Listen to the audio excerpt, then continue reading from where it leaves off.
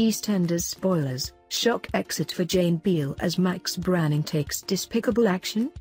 Jane Beale is set to make a life-changing decision in EastEnders in the wake of everything that happened to her and following fresh threats from sinister Max Branning.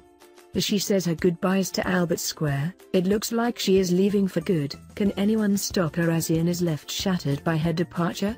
Since she came round, she has been subject to nastiness from Max, who has warned her to keep his name out of anything she tells the police.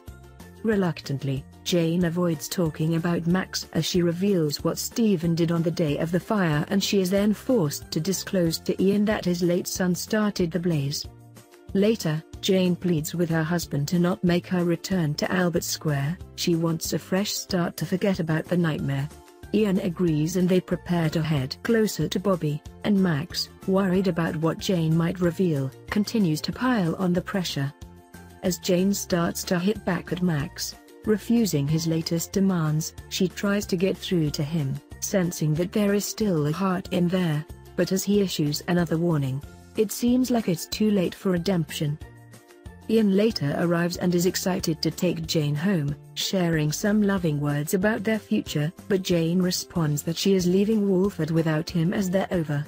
As Ian reels, Jane prepares to depart. Can anything stop her? And is Max behind her shocking decision? One to watch, Friday 20th October at 8 p.m. on BBC One, C1.